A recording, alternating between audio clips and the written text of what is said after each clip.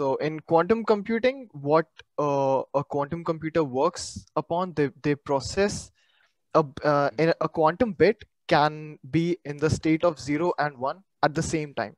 It's not Okay. like it's in one of the states, it's in both the states at the same time.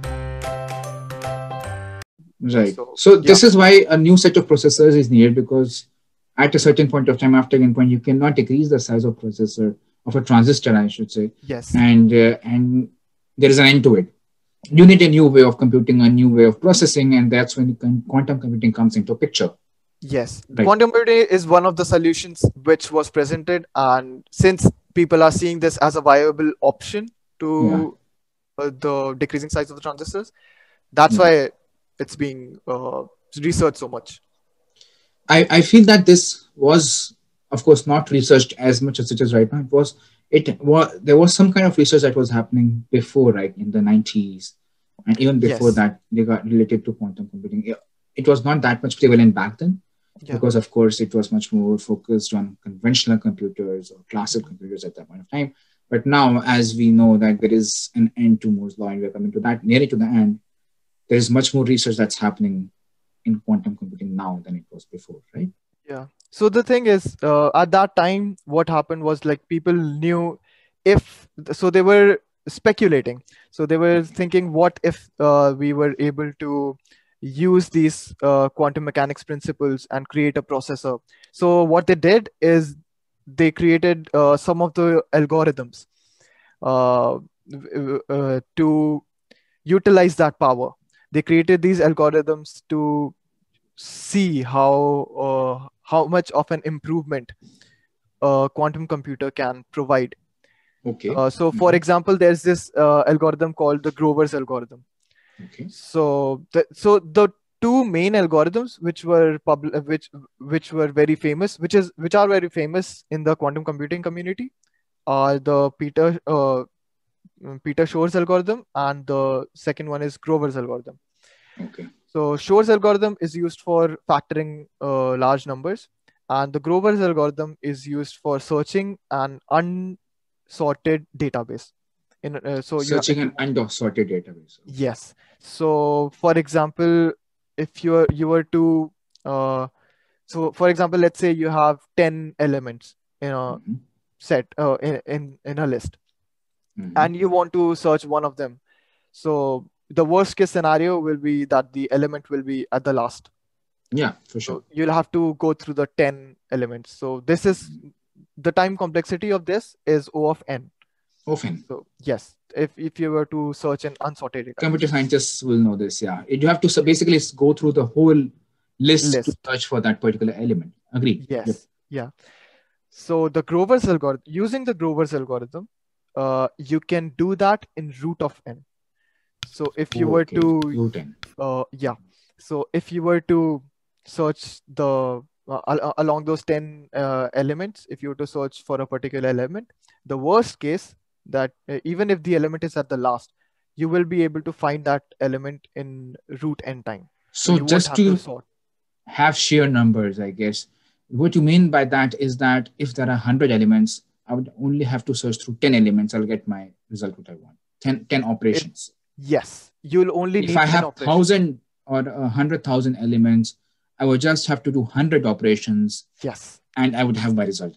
Yes. In classical computers, you'll have to go through the The whole whole thing. thing, yes. Yeah, you'll have Yes. to you'll need 100,000 operations, but in this Right. case you'll only need 100 operations. So this is the kind of speed up Mm. that we are hoping to achieve.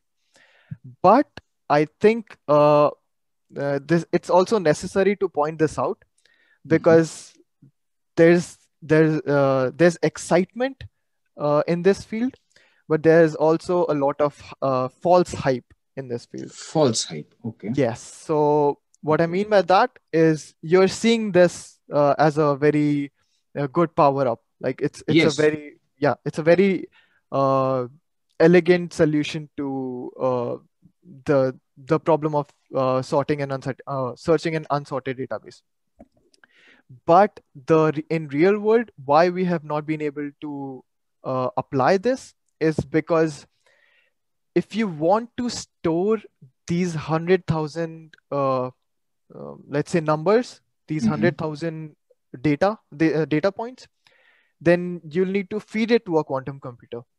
Right. And in order, if you want to feed it to a quantum computer, you'll need n operations, 100,000 operations, right? You like Okay. each one by one, you'll have to feed it to the quantum computer. Mm-hmm. So this essentially makes the the searching uh, uh, uh, Yeah. the searching as same as the classical computer, because Right. you're still using 100,000 operations. Yes. So this is one of these issues that we are facing in Grover's algorithm, and this is why we have not been able to Okay. uh, use Grover's algorithm in real world. So storing has become a very big problem for quantum computers, and that is one of the reasons that they are not being able to being used in This is one of the in. reasons. Yes. Okay. What are the other, let's say, use cases, or what are the other real world examples where quantum computing is being accepted widely? We see that IBM is one of the companies, who is really Yeah. into this.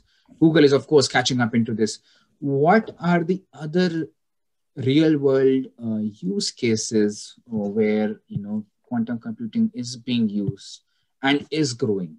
So there's this thing called near future quantum computers, Okay. Okay. and they focus on making quantum computing possible, the applications of quantum computing possible in near future.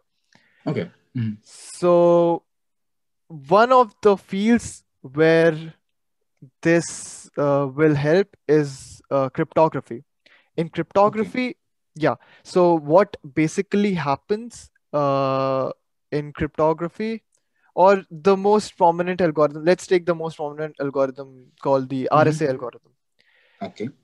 So in gist, what it does is it utilizes the fact that it is hard, that it is very difficult f- uh, to factorize large numbers. Hmm. If you have a, let's say, a 100-digit number or a 200-digit number, then it is very hard to factorize it. Factorize it. Yeah. Yes.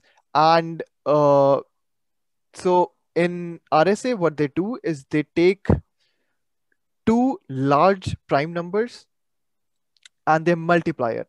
So multiplying is not a difficult process. You can multiply Yeah. it. Even the smallest of devices can perform multiplications very Yeah. quickly. It's not an Hmm. issue.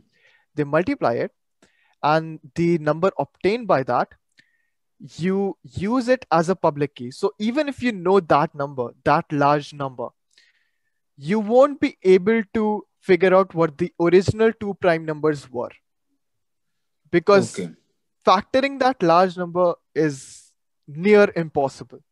And factorizing is always has been a problem for Yeah. normal computers to do. Right. So what they do is the public key will be the large number, and the Hmm. private key with can be any of these two uh, numbers, Yeah. any of the two original numbers which are multiplied Hmm. together. Hmm. So this is how they work. But where quantum computers come in is they are able, because of their parallel processing power, they are able to use these quantum mechanics principles, the superposition mainly. Hmm. They are able to use the quantum superposition to factorize that large number quickly. Okay. Because so as I told you So earlier, how does that help? If you factorize it, what would that yeah. help in? So as I told you earlier that it's easy to do To multiple sum calculations up at once to items. sum up. Yeah. Yeah. So Mm. summing is an operation, right?